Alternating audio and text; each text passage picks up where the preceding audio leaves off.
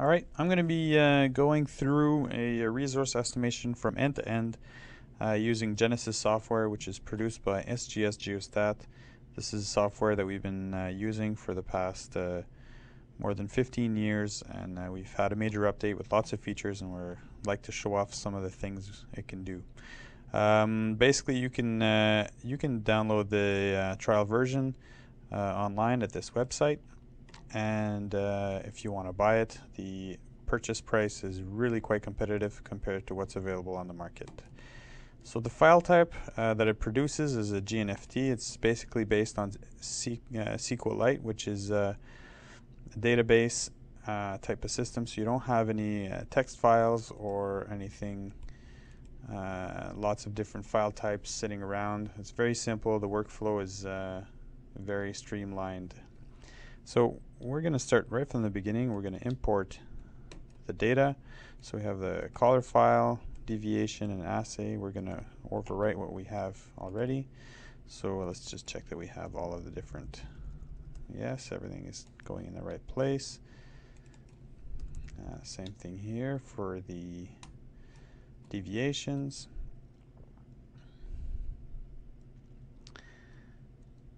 And for the assays, it's a very simple project. We just have copper, so that goes in. So we have our 92 holes loaded in the assays. We get an import log. Nothing surprising there.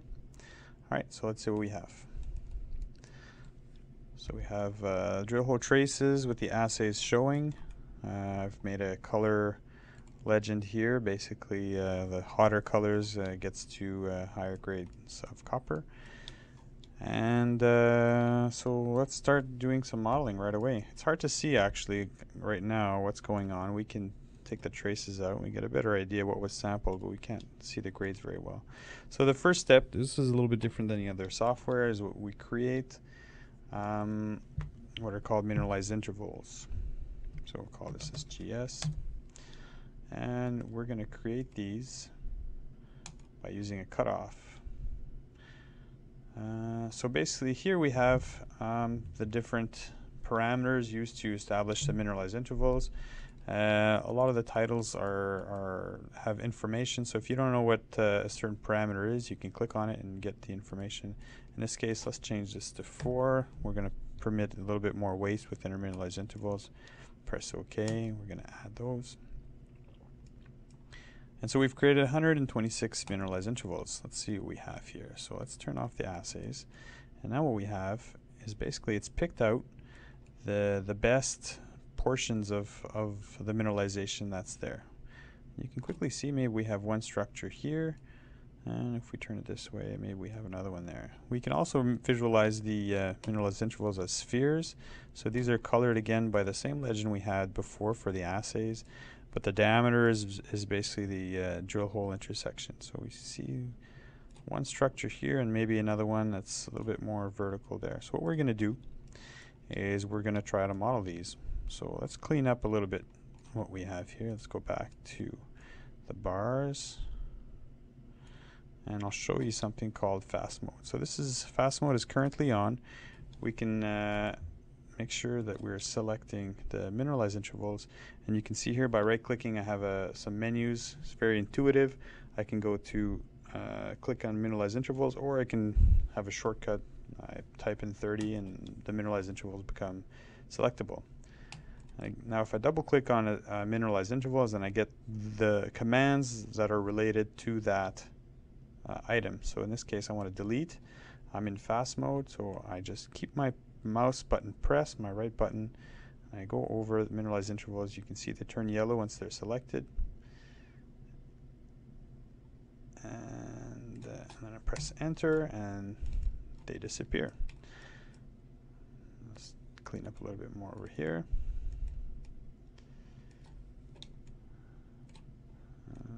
Let's get rid of these guys. It's basically like coloring, and there we go, get rid of those. Alright, so now we have a little bit of a cleaner model. And now we're going to go to the sections. So the sections are displayed on the side. And now we see, normally this would take a lot more time. We could go, I've just lit up the assays. the geologist or the engineer would like to go through and make sure that, for example, this waste gap makes sense to leave it behind and have two separate mineralized intervals. But I'm doing this the quick way, and we're just going to drive through here very quickly. So now I'm going to create a prism, which is basically like a 3D ring or a closed polyline, which is going to help us to find the volume. So now we're going to make sure we're creating a prism and we're in fast mode. That's great. We get into 2D, press the green button, and then I just drag the cursor over top of the mineralized intervals that I want, and they become selected, and I've created my first prism.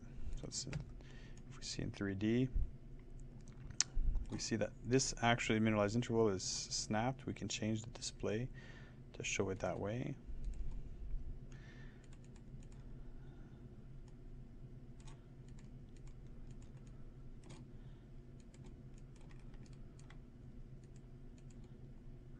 Let's go back here, make sure those are visible.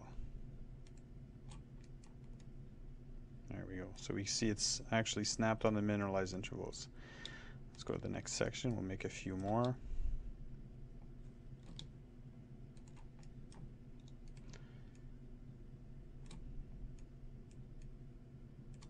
There we go. We're going to leave this one behind because I'm pretty sure it belongs to the second structure. We'll go to the next section.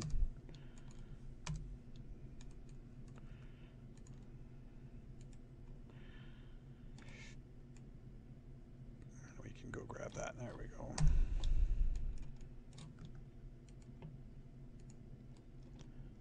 Now we're on we just have the single intersection here, so we're going to get off of fast mode and we're going to draw a prism the old-fashioned way. You can see it snapped on the mineralized interval there, and we'll grab that,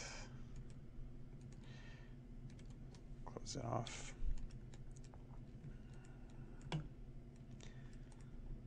So let's see what we have now. So we have 4 of the prisms created. We have a few more sections to do.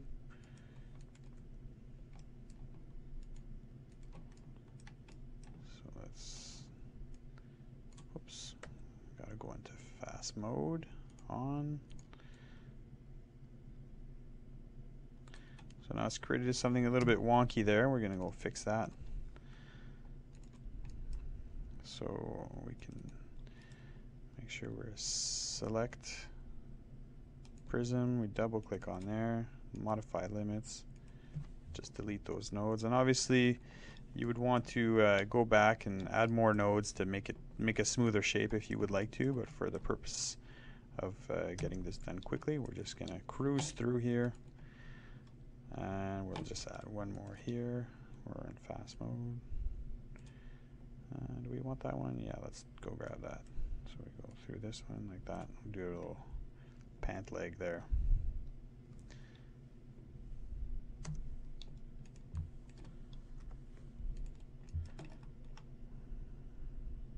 Actually, let's get rid of that because that's going to give us some headaches later on.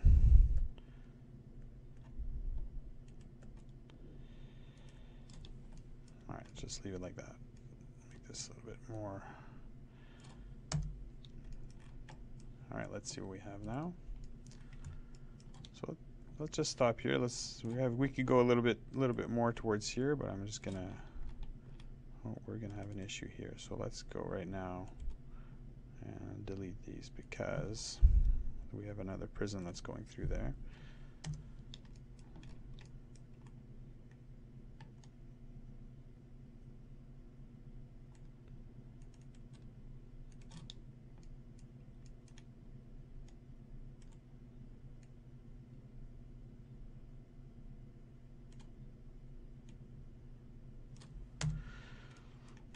There we go.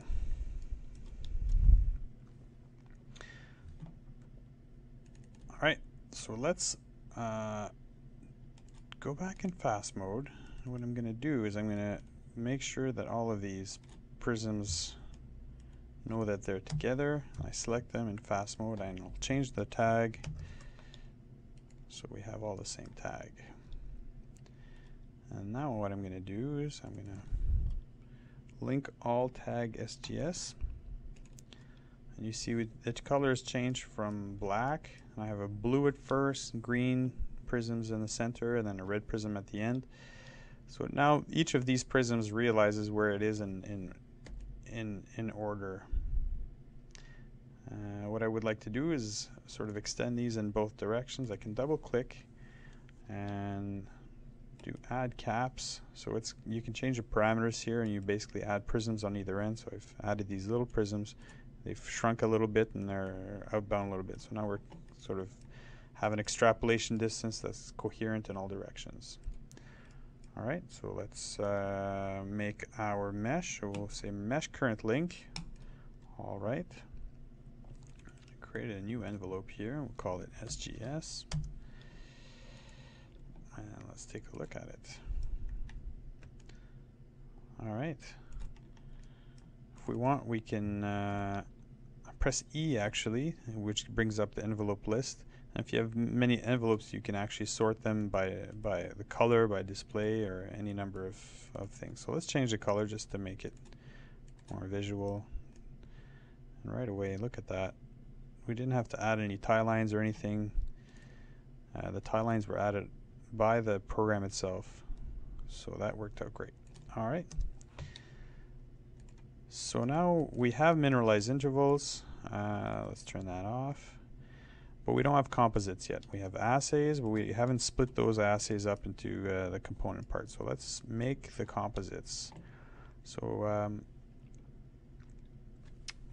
we'll go here, we'll add a set. We'll call it SGS. Okay. And we'll create, we want regular intervals, that's fine. We have different options here for compositing. The length of the interval is 2 meters. That's good. We can apply capping at this point, but we're just gonna go straight for that. So we've created 585 composites, and they're created anywhere where the mineralized intervals are created. Let's light them up. So anywhere we see mineralized intervals, the composites were created. Now here we have a little bit of a problem. We would have to go back and make sure the composites are created in the areas where we have 0 values, or alter these mineralized intervals. Actually, we can do that right now. We'll delete this one. Actually, we'll delete this one. Delete. Okay, and we'll extend this one. Modify limits.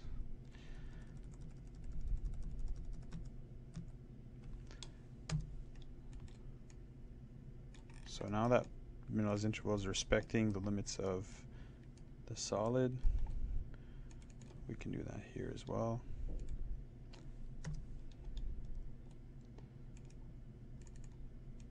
Delete. Delete.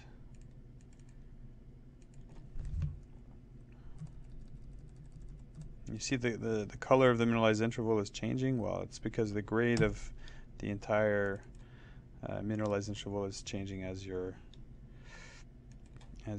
changing its dimensions. All right, so let's remake those composites. Replace what we had. Continue. And we have a slightly different number. There we go. But now we've created composites everywhere. So we want to make sure that when we do the interpolation, we don't spread all these composites, and we can do that during the estimation settings. So now we have composites. We don't have blocks. We do have an envelope. So let's go make our block model. I press B, which brings up the block model list. I create new. It asks me, do you want to use an existing block model? Yes. So let's use that one as a template. You can change the dimensions and everything here, but let's limit the block model to the envelope we just created. Press OK. Let's go see what we have. So light up the block model. Oh, let's go back and turn off the template, make that invisible. There we go. So let's turn off the prisms and the envelope. So that's our block model. So we can double click on the block on any block, and it gives us information. The copper grade is at -1 because it has not been interpolated. And we can actually visualize our ellipsoids that we were going to use for the interpolation.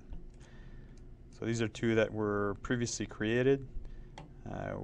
This is the menu for the ellipsoids, so we can create new ones and have flattened and oriented ellipsoids. So for now, we're just going to use those spheres that are there. Let's go back to the block model.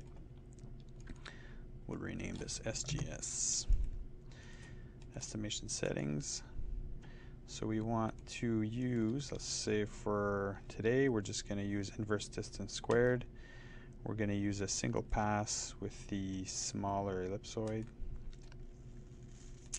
We're going to take a minimum of 4 composites, a maximum of 15, and we're going to limit to 3, so it's forced to go to 2 drill holes.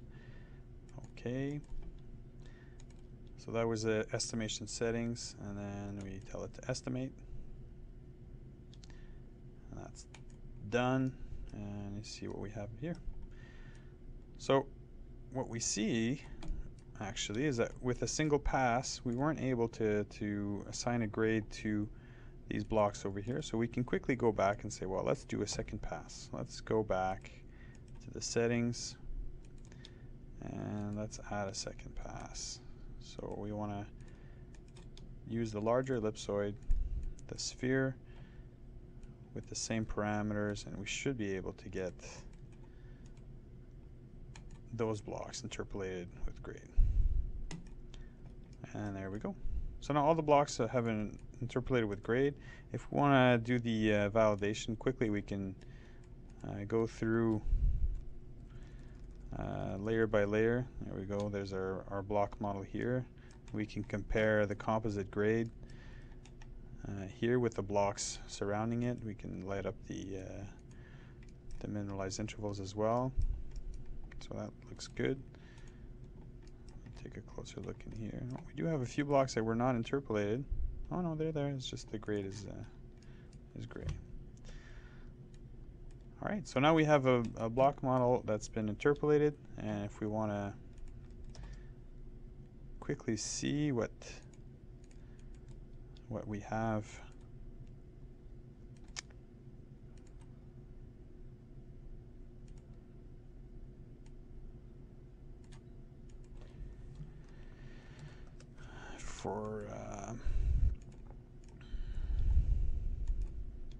There we go, and there's our resources, tonnage, volume, interpolated grade, and the density. If we had done a classification, then we would get that. So that's the quick and simple workflow in Genesis. I hope you've enjoyed the video. Thank you.